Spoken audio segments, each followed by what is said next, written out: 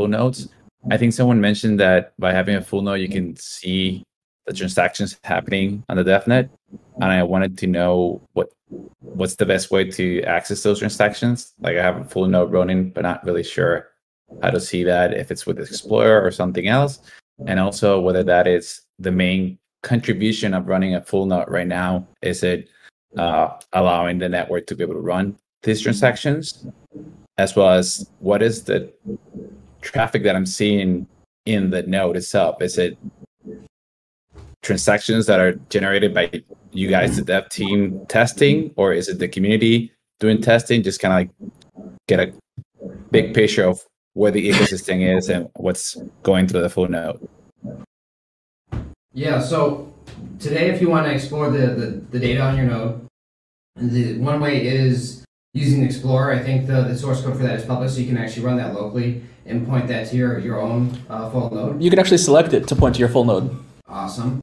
In terms of what's actually running on there, for the most part, it's community-based activity on the blockchain. And so you'll see some of that happening inside your Explorer. But what actually is unfortunately the dominating impact right now is effectively our blocks. So you'll see these block metadata transactions that are being committed at a regular basis. That's basically a commitment that consensus has completed and it's moving on to its next round. In terms of the contribution that it's making to us, one of the things that we're going to start rolling out in DevNet is actually putting a little bit of load on DevNet just to see how all the downstream services handle that type of load. And that's going to be an exposure into what will start happening as we move towards decentralized testing and eventually into mainnet. And so from our perspective, you're actually providing a lot of value to us because it's really hard to scale out to 10,000 plus nodes and understand how the ecosystem handles that type of impact. And from your perspective, what you're learning is what it takes to run a potentially production quality full node. And so like today, with the lower load that's on there, it's really easy to run these on cheap services. As we start putting a little bit more load on top of that, it may not scale up for a lot of these either cheap or free services where folks may be running their full nodes today. And as we actually start expecting to bring folks into the validator network, it's going to give you an exposure of what's actually required to support a full-time validator, which is going to be a much higher bar than running one of these full nodes. We're already actually doing it. We send occasionally some load to our network. So I think I saw somebody in the chat actually notice like where sometimes our network moves a little faster. So that's probably us. We're sending some burst of load to the DevNet occasionally, and we're trying to probably make it more regularly running. So we will be generating load more regularly basis on our DevNet going forward. And if you do notice any sort of quirks when we're doing that, we would love to get either feedback or even issues on GitHub stating, hey, I saw this behavior, it didn't match my expectations. Because that's what we're really looking for so that we can harden our frameworks or just give better advice on making sure that you're running your nodes in a healthy, reasonable fashion. Awesome. But this is a community-based effort. Like we need to all come together to make this successful. That's a lot more details than I was expecting. So thank you for such a detailed answer. I had another question about the validator. I think I heard someone said that there's a tutorial to do that, but it would be like running it locally, not really running a validator version that would be connecting to the DevNet right now. Is that correct? Yes, that's correct. Mostly because we're still trying to wipe our DevNet on a weekly basis. So have other folks running validator node will make this process much longer and painful for us at this stage while we're still very rapidly developing stuff and wiping the chains and bringing new breaking changes. But while we are progressing into incentivized testnet, that's when we're going to invite people to run validator node on our network. So yeah, for now, if you wanted to experience running validator node, feel free to start your own local testnet. I would also say like a lot of the instructions, the advanced instructions for the full node map very much to what you would expect to run a validator node. And so that's like setting up your own persistent identity, for instance.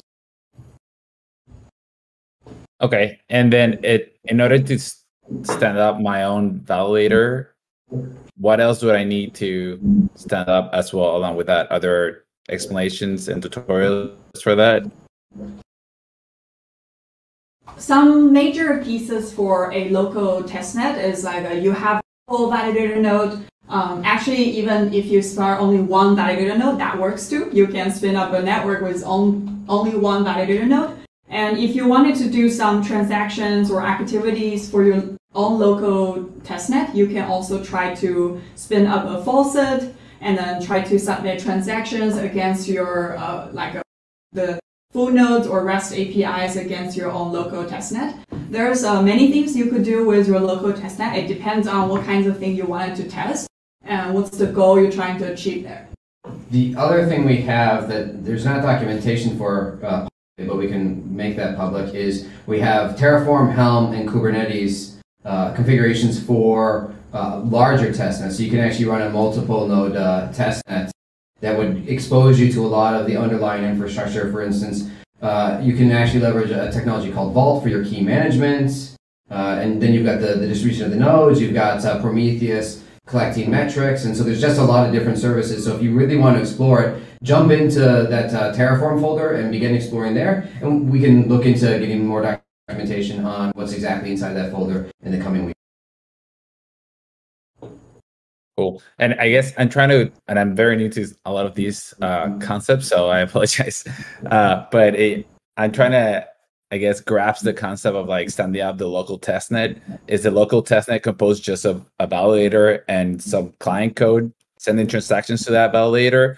Or are there more components that I'm missing that should be stand up along with that to say, now I have a local testnet with a validator running?